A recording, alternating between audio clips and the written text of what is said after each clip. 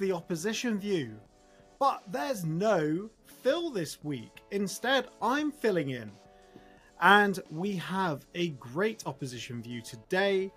We're joined by Jack Ward from the Jack Ward Football Podcast. He's going to be talking all things Oxford. And keep in mind, because of the hectic build-up of football around this time, this is actually being recorded before Luton Town play Plymouth and before Oxford play Burnley on Saturday. But we'll get Jack's thoughts about Oxford's season so far, as well as who are the danger men, and my opinion on how things are going at the moment without having seen the Luton Plymouth game. Essentially, I know that for the Oxford game, we're going to be in for a real battle. We will. But enough of me. Let's get the thoughts of Jack Ward. Here he is. And as promised, here's Jack. Jack, thank you very much for joining us today. Really appreciate it, mate. Yeah, really, really do. Again, I'm making my debut, I think, on a championship podcast, talking to another supporter. So yeah, it should be really, really interesting. I'm hoping to have some really, really good chats.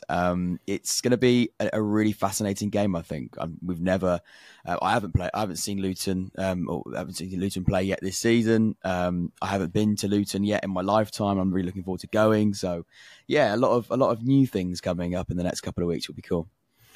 Yeah, well, you're going to love Kenilworth Road because it's, in my opinion, Kassam and Kenilworth Road are like what football's meant to be like. It's amazing, and it's being lost from the game. Yeah, I mean, they are both. I'll be honest with you. I think yours is better, which I think says a lot about ours. Ours is absolutely abysmal. You know, we haven't got a stand in the championship. You know, we're missing a stand. I think that says everything about this current situation. And you know, again, without making it all about Oxford United and the boring stuff. Hopefully, that won't be for too much longer, and we can hopefully stay in the championship with a stadium that looks like it should be in the championship. That seems to be the aim. But no, I am looking forward to going. It's a very, very historical stadium, and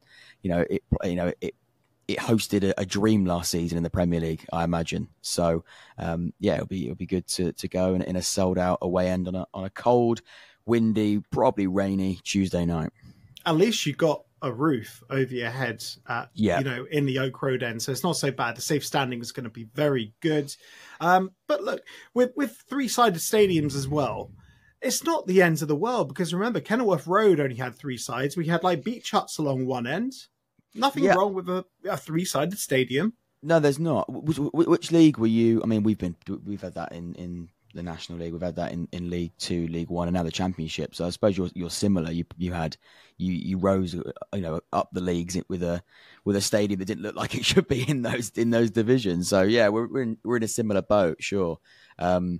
It's just that thing of, we want to try and get as many supporters watching us in the best possible competition. And obviously when you're missing a stand and you haven't got that ability to do it, there was talk of a temporary stand. There was talk of putting something up to ultimately make it a better atmosphere and allow more people to come and watch Oxford United in a division that they just haven't been in for 25 years.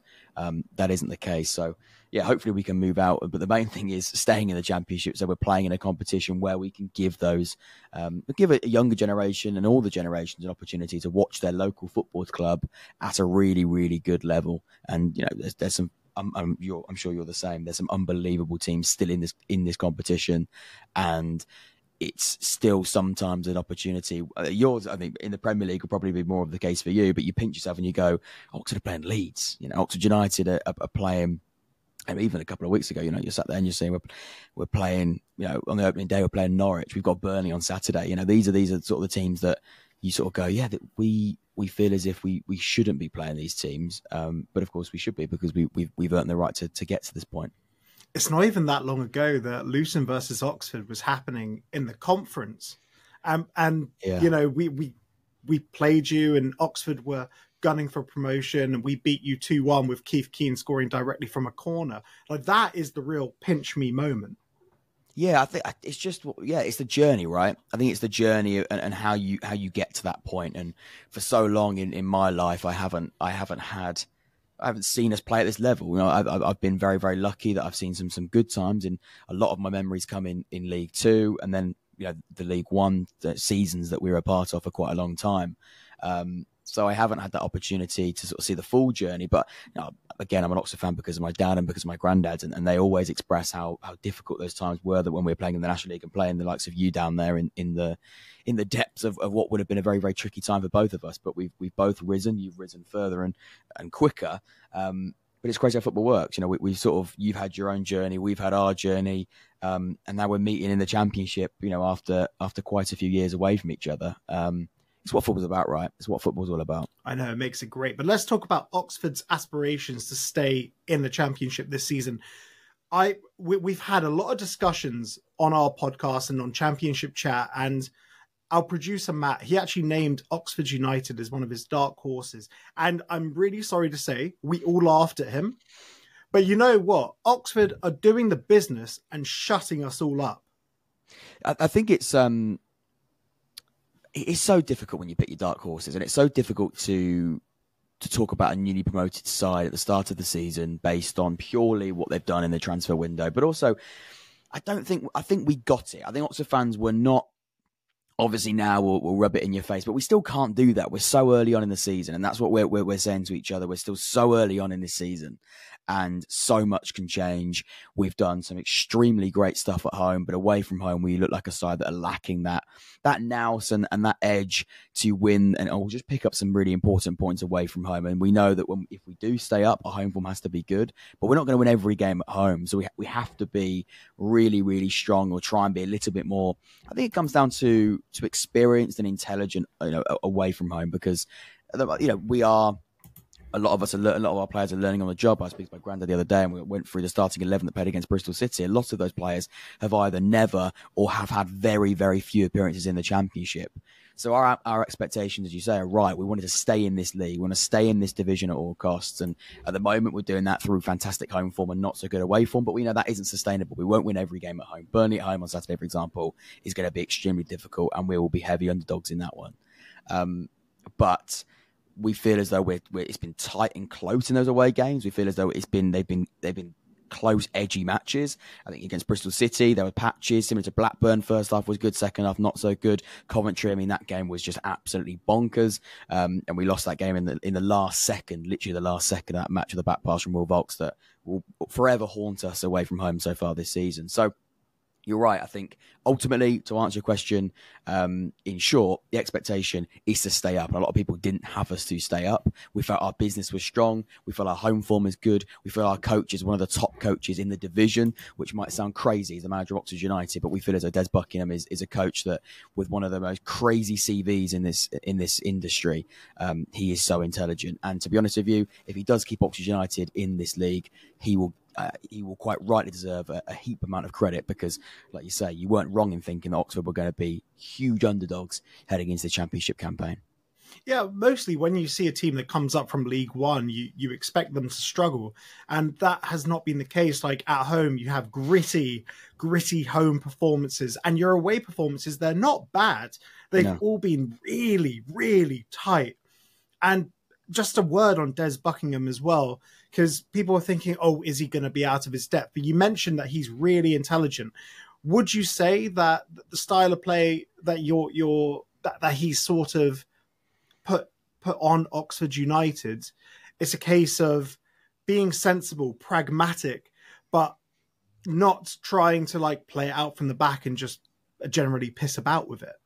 I think, yeah, sure. I think there's a lot of out-of-possession work. I think when you're in the Championship, you want to play a good brand of football. And Des Buckingham, when he was at Mumbai, when he was in New Zealand, when he was, he's had, again, his CV is crazy, but when he's all of these clubs and part of the City group, look, they have a very, very clear philosophy. Their style is very, very clear. It's, ultimately it's about trying to dominate games of football and be as attractive as you can, but also win games of football too. It's not, it's not a play center. It's a results-based business, and they want to play a good brand of football with results to show for it. However, it totally depends on the team you're working with and the division they find themselves in. And he's, working with Oxford United, a team that haven't got the millions and millions of pounds that other teams in this league have got, and they're working with players that are a younger group of players that are looking to develop into being, into being well-rounded experienced championship players, and he's having to develop those too. Of course, there has been some experience added in that transfer window, but he's trying to again develop the likes of Tyler Goodrum, who's been exceptional, Mark Harris, who's had some very, very small moments in the championship in his career before. Now he looks like a regular goal scorer at this level. But no, he is really, really intelligent, and we knew he had to be. You can't come into this league naive. And I think when he started off at Oxford in League One, the sort of first few games, we looked a little bit naive. We genuinely did look really, really poor. And then there was a real turning point. Ironically, when we got beaten 5-0 by Bolton, that was our turning point. We then looked phenomenal for the rest of the League One season, and then beat Bolton in the playoff final. So it was, again, a really, really difficult period at the start of his tenure, but I think he's learnt. He's learnt in League One. But in the Championship, we look like especially at home and even away at points. I think away we're struggling to deal with sort of momentum shifts in games, but at home we feel as though we're strong out of possession. We feel we're good on the break. In transition, we look like a really, really strong outfit. And yeah, you're right. If you're going to have to succeed at this level when you are Oxford United and just been promoted from League One, you need a manager that's going to be as smart and as tactically intelligent as physically possible. Yeah, and talking about that playoff final, say you lost Josh Murphy or Jacob Murphy. I can't remember which one is Josh. Yeah, it's Josh Murphy, and he was pivotal in that playoff final. But you've lost him. You've made some absolutely sensational signings. So Ricky Dembele, Dane Scarlett. I don't think he's quite up to the level, but I guess we'll have to see. Matty Phillips, though. Brilliant signing at this level, and also you have Peter Kioso, former Hatter. We feel our recruitment was strong. We felt our recruitment was strong. We've got a fantastic head of operations or director of football or whatever the title is. It's a title that's always changing, isn't it? But we've got someone that in charge of the recruitment in Ed Waldron, who's top. He's a top operator, and we knew that his job was going to be pivotal in our season success, because you cannot go into this Championship season with that League One squad that we had, and we wouldn't have done that. We've got owners that are looking for us to stay at this level, and then maybe beyond. In the next however many years, but ultimately it's all about this summer building a squad that can be competitive, not just stay up, but be competitive. And if being competitive is just staying up, that's fine. You've ticked both boxes, but we wanted to be able to play a good brand of football, but also be able to, not be the laughing stock or the punching bag that a lot of people thought we could be when we got promoted. And actually, I never thought we'd be the punching bag or the laughing stock. There's a high chance if our recruitment had gone, far worse, it would have been a much trickier season. It still might be. I'm saying all these things and we're only 6-7 games into the season. But yeah, we're really, really happy with the replacement of Josh Murphy, or the attempt to replace him in different ways. Different profiles, I'd admit, but I think they're players that can play in those roles. I mean, Siriki Dembele is an absolute joke of a footballer.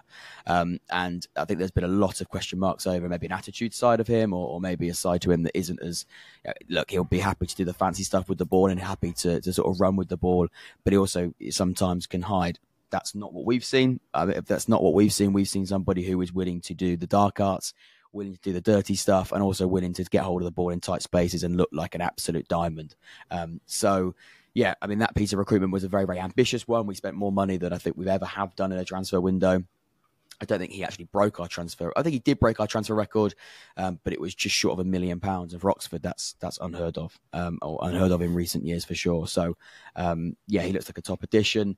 Losing Josh was difficult, but you have to be as proactive as you can in a reactive situation. We lost a key player, or someone that was good for 6 months. I would say that, and yeah, I think we've done really well in trying to replace him in the best possible way. Yeah, it's a term that I've sort of nicked from the movie Moneyball. You've rebuilt him in the aggregate. So having Dembele, having El Mazouni, who I saw a lot of at Leyton Orient, and I rate him so highly. But that brings me on really nicely to who are your danger men. For me, I'm terrified of Mark Harris. He looks like he will bully any centre-back.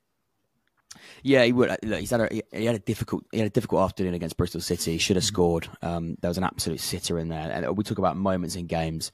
Him missing that chance. Like you say, he's been phenomenal. He's taken every chance he's had. He's been great. And it's really frustrating that in a moment where he probably should have taken that chance, or definitely should have taken that chance, it was put on a plate. The game then did change. He gave away the penalty too. It was a bad afternoon for Mark Harris, to be honest. It'll be one that he tries to forget quite quickly. but you're right in the sense that, yeah, he is a handful. He's a real handful. He's a hard worker. He's somebody who is also a really good finisher. He didn't show it as much on Saturday, but he's shown it, in the last couple of weeks and in League One in that running. He's a phenomenal finisher. He's a very, very clinical centre forward. He's somebody that will run for days. He will press. He will hunt. He will intimidate, and not in maybe in a sort of big physicality type, but he'll run at you. He'll run at you, and he won't give up. And if we're looking to play this sort of like pressing out of possession workhorse type of football, he is absolutely perfect, right? We're talking about a player there that is going to chase for days, and he'll see and he has seen the positives that come from that. I mean, against Norwich on the opening day of the season, we saw what he did to either Duffy or the other one. I can't remember who the other one was. It was Duffy's mate, whoever that is. Yeah, it was oh god, we talked about that as well. He absolutely bullied him, had him crawling on the ground. Yeah, and again, that comes from it. His name will come to me as soon as I don't need to. As soon as we hit stop record, his name will come to me. I think it also begins with a Grant Hanley, isn't it? Yeah, right. It's Hanley. Yeah. And again, that's an example of someone who is looking to get on a player and make it a nuisance or make him think more. That's the thing in the Championship we've learned, and you'd have seen that in the Premier League. And then when you got promoted into the Championship, the time on the ball and time to make decisions is much different. And sometimes these players, like these Championship players, and I imagine in the Premier League as well, they don't think they've got as much time as they have done. Whereas in League One and League Two, it's frantic. It's like, right, get on them. I think that's what suited us a little bit. We've sort of surprised and shocked teams with the intensity we're sort of looking to play at. So yeah, Mark Harris will definitely be one. We're missing Cameron Brannigan, which is an absolute killer for us. He is our best player. He is somebody who has been with us for a very, very long time, and he's a fan favourite through performance and through just general personality and what he provides us. He leads by example. He leads through performance. So missing him, and we were missing him for about 6 weeks, which is a bit of a shame. So yeah, that's annoying. But yeah, Dembele would be one. Harris would be one. Tyler Goodrum, you can always see Tyler Goodrum do something really, really special. El Mazzuni looks good. I'm going to try not to reel the whole team off. But that sort of that front three and El Mazzuni at the moment look like a side that sort of when things are looking slightly more difficult, they've got that sort of magic in them to change games.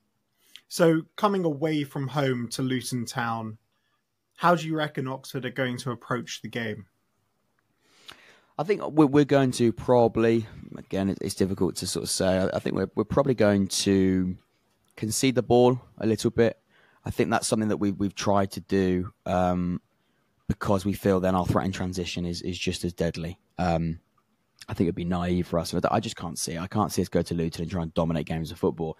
That's not because we're going to sort of play dark arts, terrible football. We're not going to sit there and park the bus for 90 minutes. That's not Oxford United. That's not Des Buckingham. It might look like that at times if we're winning the game, but who can blame us? We're away to Luton in the Championship and we haven't got a single point away from home. However, I would say to that, we've seen that we've gone 1-0 up in the last couple of games away from home. You cannot concede chances and you can't just sit back and invite pressure because you will. What we've seen so far this season, you will concede because teams will sort of believe, and if they get the next one, you sort of go, this feels inevitable, and that's horrible. We've all felt that in football where the goal's inevitable and you're sort of just waiting for it to go in. How do I think we'll approach it? I think it'll be similar. I think you'll see a lot of organisation or attempt to be as organised as possible out of possession. I think there'll be a lot of off-the-ball running. I think there'll be a lot of trying to cut passing lanes. I think your biggest strength and sometimes your detriment is obviously getting that ball into the penalty box and being as direct in the way that you cross it into there with the two centre forwards you've got, and of course the wing backs you're looking to play with. You're looking to get that ball in the box as quickly as possible. And again, that you might score 3 headers and win 3-0. You might score from 5 crosses and win 5-0. But we know that there are ways that we can, or Des Buckingham believes there'll be ways that we can stop that and limit that, and then that forces you then to sort of go out and do it in a different way. So yeah, threat in transition on the break. We have to be defensively organised. We have to be aware to what you're looking to try and do. And again, we're looking for our first point away from home. And again, we'll have to sort of see if that comes. I mean, it's not nice. I've got a horrible, horrible feeling that Pompey on Saturday will be their first win of the season as well. So yeah, we're looking to sort of get our first away, point before we get our another away defeat. Great. And before we go, can I trouble you for a score prediction? Because we do a prediction league, which is the opposition podcast against the 4 co-hosts from the main podcast. We call it the Sluga 6, Okay. who was the goalkeeper that we signed when we got promoted to the championship, and we broke our transfer record for him. He was streaky, but his name sort of rhymes with super. So it's our own take on a prediction league. I don't have the rest of the games, but I do know that Phil, who normally does the opposition view, would have given you Luton Town versus Oxford as one of the games. So I'll be in touch with the remaining 5 and we'll put them up on our socials. But can I trouble you for a score prediction? I'm going to go with an ambitious one, and I'm going to say 1-1. Is that ambitious? which is extremely ambitious because we have not got a single point this season. I can also, I think it's difficult because we have got a terrible away record right now. I think you are sort of growing into the season. I could be wrong. I feel like you are sort of growing into it steadily. It was a poor start, and there have been some poor results in the last couple of weeks. But that result against Sheffield Wednesday in the last one, it maybe felt like I don't know. I'm putting words into a Luton Town fan's mouth, but I think that there felt like that there could be. It's amazing what a win can do. That's all I'll say. It's amazing what a win can do, and sort of how perceptions and things are changed. Just by a single point. So. Yes, well, we'll see. We'll see what comes of that. I think it's going to be tricky. It always will be tricky. It's on Tuesday. That away record for us, of course, as I've said, plenty of time does concern me. But I'm going to go with a 1-1 draw, which we would absolutely take. I think we'd snap your hand off for a 1-1 draw. I'd pay good money to have a 1-1 draw right now, to be honest. We'll see what happens. And Jack, where can everyone find you on socials? On Twitter, it's Jack Ward Podcast, and on YouTube, where all my content is. If you're looking to sort of get more content like that, Luton will be a regular part of that content. We're doing championship content all season. On YouTube, that is the Jack Ward Football Podcast. So yeah, there will be Luton appearances this season, and I imagine if the game's good on Tuesday, there'll be Luton involved with an Oxford game too. So yeah, stay tuned for that. Yeah, well, thank you very much, Jack, for joining us today, and best of luck to Oxford for the rest of the season. And if you're watching this on our YouTube, which you most likely will be, remember to hit that like button and subscribe for even more Luton Town and Championship content, where we have Oxford Down as our dark horses. A big thank you to our audio partners, Black Star Amplification and Carry On, for keeping us sounding great. And a big thank you to our podcast sponsors, The Record Shop in Amersham. Wherever you are in the country, head down to Amersham if you collect vinyl. They have tons of it, and mention the OK Football Show. You will get a discount. Just be nice about it. Well, that's all ahead of Luton Town versus Oxford. As always, come on you Hatters.